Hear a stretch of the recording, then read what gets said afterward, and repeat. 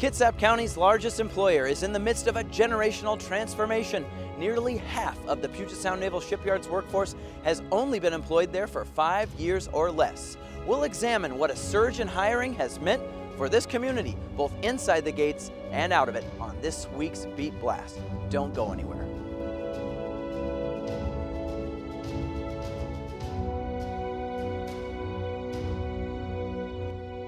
Welcome back to this special edition of the Beat Blast, sponsored by the Admiral Theater. Story number one today, the Puget Sound Naval Shipyard right behind me is closing in on 15,000 employees, the highest number that have worked there since about the Korean War, more than 60 years ago.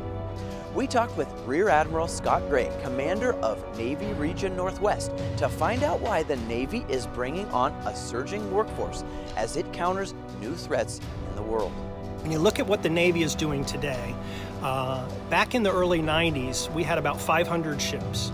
At any given time, of those 500 ships, we had about 100 of them deployed around the world doing the Navy's business. Today, we've got about 287 ships, and at any given time, we have about 100 of those ships deployed around the world doing the Navy's business. So we're doing the same amount of work we always have done, under greater competition from potential adversaries, and we are working our ships and our sailors a lot harder than they used to be because we have a fewer number of ships. So maintaining them and getting them into the shipyard and getting the ships back out on time and forward on the ocean is absolutely critical to our ability to succeed, and the shipyard is the linchpin in ensuring that we can do what we need to do. Story number two, between retires and hires, the shipyard has brought on approximately 10,000 new people in the past 8 years. Training a large new workforce with only so many instructors has been a challenge that has required the shipyard to think up new training programs, including going virtual. I had the opportunity to sit behind someone for a year and a half, 2 years, to learn the trade. I came in as a marine electrician. Now we don't have that with the people leaving, and so we had to come up with a different strategy in order to go train our workforce coming in. A lot of the kids these days don't have shop classes and industrial classes like we used to when we grew up. So we had to do even basic things like, here's a wrench, here's a screwdriver, how to go use it. Our mindset had to go and change, is that they picked up the basics and then they brought us their energy and enthusiasm to bring in technology in. So that's helped us tremendously in the execution of our work. Where we're going to be at in 5 and 10 years is just amazing. The future and the amount of monetary and also time that we put into these folks, this is a generational type of investment. And so, am I happy walking out in my twilight? Yes, because I know what we're leaving behind. So, the future is bright. Story number three, the shipyard's main job will keep up the Navy's fleet of submarines and aircraft carriers.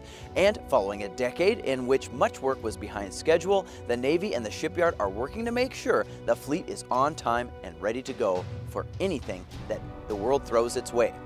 A crucial job is blasting and painting those huge metal ships and boats, a job that falls to people like Frank Renouillot.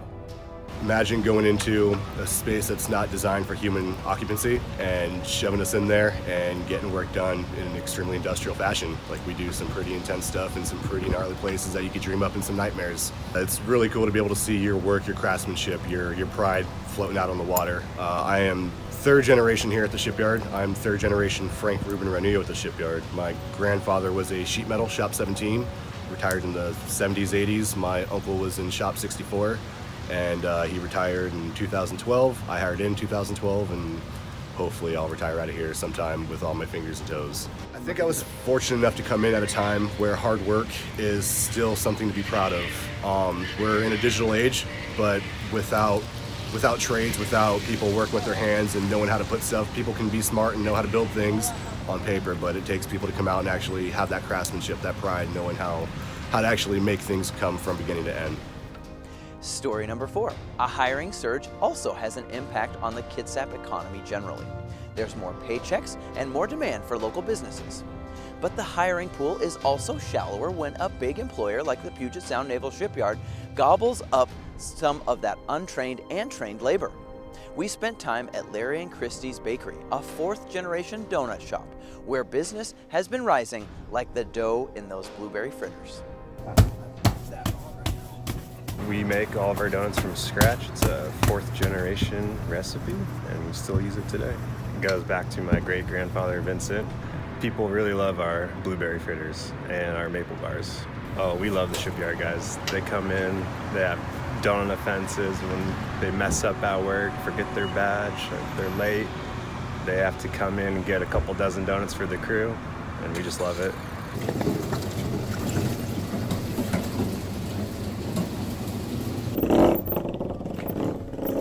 Right now, things are booming, and we owe it to the shipyard, we believe, because there's been a big influx of shipyard employees, and we've seen a lot of them come through here, and we've had to hire a couple more people, order more ingredients, and it's been awesome.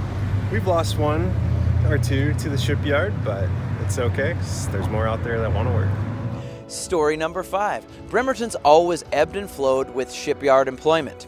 The town's founder, William Bremer, even took a huge loss buying the land on Point Turner from a homesteader for $200 an acre and selling it to the Navy for $50 an acre because he knew there would be a town on the outside. So what does the future look like for the Puget Sound Naval Shipyard? First thing, it doesn't look to be slowing down any. In fact, Congress is considering a huge $21 billion package to modernize the 4 naval shipyards around the country. That includes Portsmouth, Norfolk, Pearl Harbor, and its biggest, the Puget Sound Naval Shipyard. And second, there's a new aircraft carrier called the USS Gerald Ford. Some call it a super carrier. Well, in any case, it does not have a dry dock yet at the Puget Sound Naval Shipyard where it can receive maintenance and modernization work. That project should cost around $1 billion sometime this next decade.